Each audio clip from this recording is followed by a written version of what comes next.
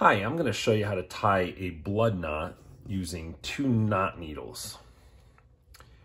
The yellow line is representing my leader and the pink line represents my line, my tippet, or my other line I want to add. First thing I want to do is pinch them right here, leaving about 3 to 4 inches on either side. And then I'm going to grab the tag end of my leader with the knot needle. I'm just going to let it hang. And I'm going to spin it around this line 4 to 6 times, depending on the diameter of the line you're using.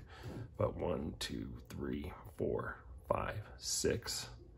And then I'm going to take this knot needle and split the 2 lines. And then I'm just going to let it hang on that locks that side in. The knot needle is going to keep tension on that line so it doesn't come back out. And then I'm going to come over here and then take my second knot needle and grab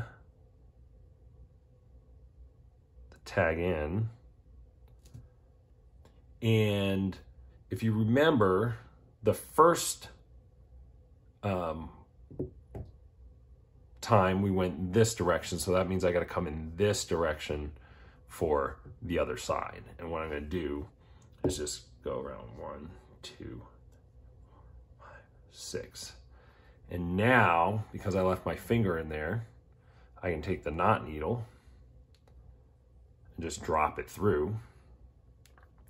And here's where I'm going to wet my line and then cinch it down.